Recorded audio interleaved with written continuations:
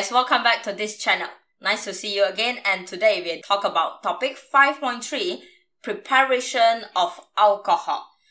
Very short video because it's extremely simple. It's something that you have learned before. Just want to remind you how can we prepare alcohol.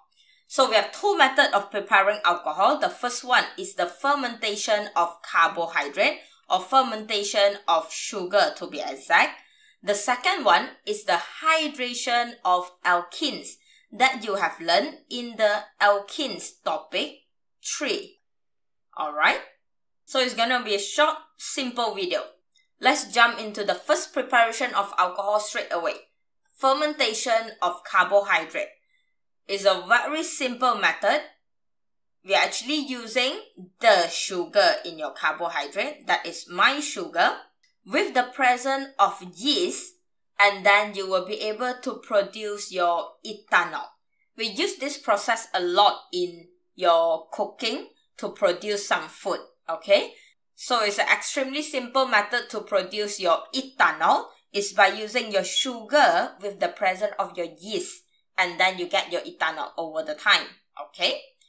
Next method to prepare alcohol is the hydration of alkenes that you have learned in your topic 3. So hydration of alkene is you have the presence of your carbon-carbon double bond, and then you are going to add in your H2O and H+.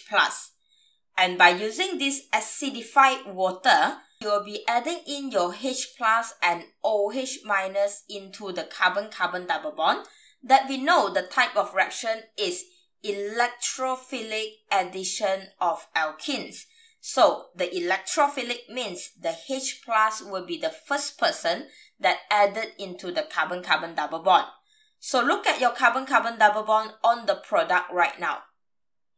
Alright, which carbon having more hydrogen already? This is the carbon that having more hydrogen.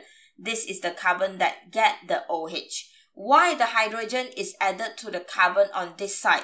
Because Markovnikov rule stated that the electrophile must be added to the carbon in the carbon-carbon double bond that have more hydrogen.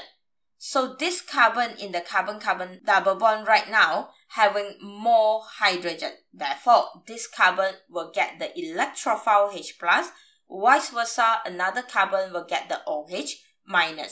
So this is something that you have learned previously in your alkenes, where we are using the acidified water, adding in the electrophile H+ and also the OH- into the carbon-carbon double bond according to Markovnikov rules. Simple. And look at it, guys. You are producing your alcohol over here. So this is the method that we will use a lot to prepare alcohol. Okay? Simple. Just some extra addition over here. What class of alcohol is this? This is the carbon that holding the OH. Therefore, this carbon is a tertiary carbon. Look at it. As a result, this will be a tertiary alcohol. Okay? And that's it for preparation of alcohol. We are not learning anything more than these two methods. You'll be only coming across these two methods.